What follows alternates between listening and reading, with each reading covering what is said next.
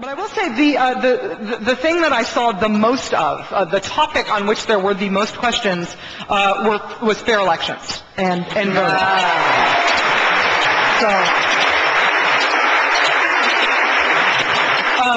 Just a lot of concerns expressed broadly, but the basic question is, how do we get fair elections? Why isn't there more coverage of the threat of unfair elections? And what happens if they steal 2006 or if they steal 2008? What do we do if that happens? Anybody feel like jumping in on that? Well, the bigger question is what happens when they steal 2006, because we know that it's already set up, and and that's even excluding the possibility of machines that could be hacked. We know that Ken Blackwell threw 300,000 people off the rolls in Ohio. They're not back on. We know that, in 2002, Jeb Bush signed a court order saying that he would put those people back on the rolls, that 100,000 more or less that he threw off the rolls in 2000. He still hasn't done it.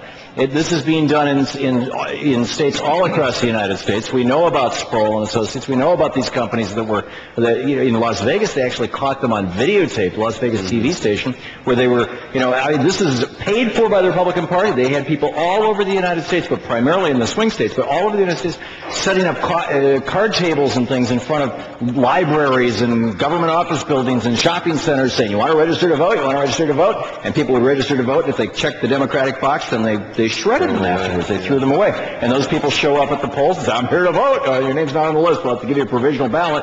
They vote. They think they voted on the provisional ballot. Later, when they count the provisional ballots, they say, where's this person? It doesn't exist. And they throw it away. And people will come back election after election and be given provisional ballots and never vote. We know, that they are already stealing votes. So, I think that the lesson that we have to learn and the action that we have to take is grounded in what happened in Serbia and the Ukraine and Soviet Georgia and all countries where the media was owned by the corrupt government that was rigging the elections, by the way, where the people got together and they got the United Nations involved and they got exit polls that were fairly clean and fairly tight, and they just absolutely raised holy hell election night before the officials had an opportunity to say, here's how the election went. And one of the main things that we need to be doing right now is getting the Democratic Party to take this seriously. This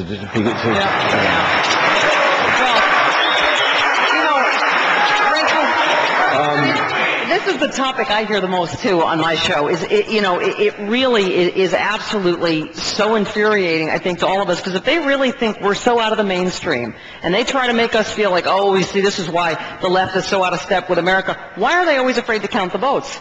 In every scenario, it's the Republicans that want to stop the counting. Right. In everything. And you're right, Tom. We're in this sort of catch-22 because we're not in power. Everything Democrats try to get passed, of course, the Republicans squelch. And you're like, if you think you're so right, well, why are you afraid of a fair election? Mm-hmm. Well, what's interesting too is in the Al Gore movie, right, The Inconvenient Truth. Anybody seen it? One of the really good points that he makes is about how, on the issue of global warming, they've made it into a debate when it's not a debate. Global warming is happening, and there's a right-wing Exxon-funded campaign to make you think that maybe that's not true.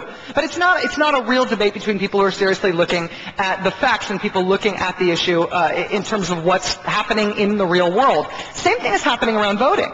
They've created a fake debate around voting and voting security, where on the one hand, there's Democrats who are concerned about people being blocked from voting and the counting not happening and the machines possibly being tamperable.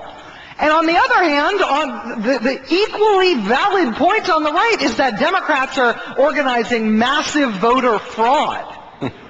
Lots of progressives here, lots of activists in this room. Do you know anybody who has ever tried to fake register somebody to vote?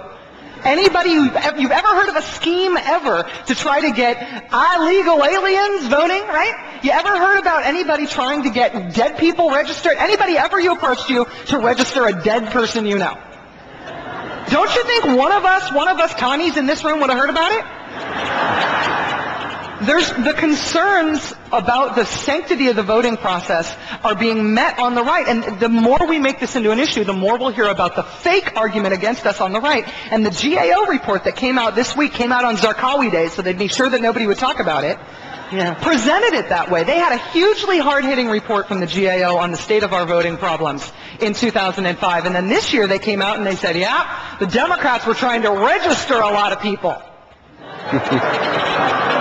And that's what was really screwy about the 2004 elections.